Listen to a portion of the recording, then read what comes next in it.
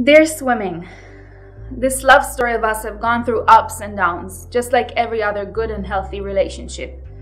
We filled each other with passion and energy. I always loved racing and always will.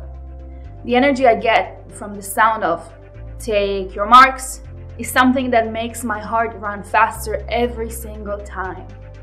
To give your 100% to the max of your abilities and to finish a race with that feeling of I gave absolutely everything I got, and that was awesome.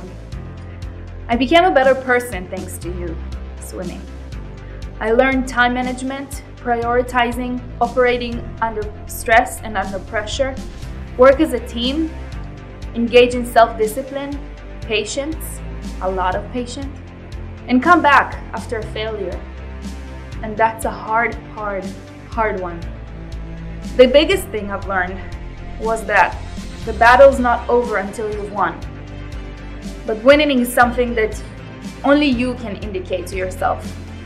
The battle's not over until you win. After every failure, you shall tell yourself that you will come back next time and you will claim that win.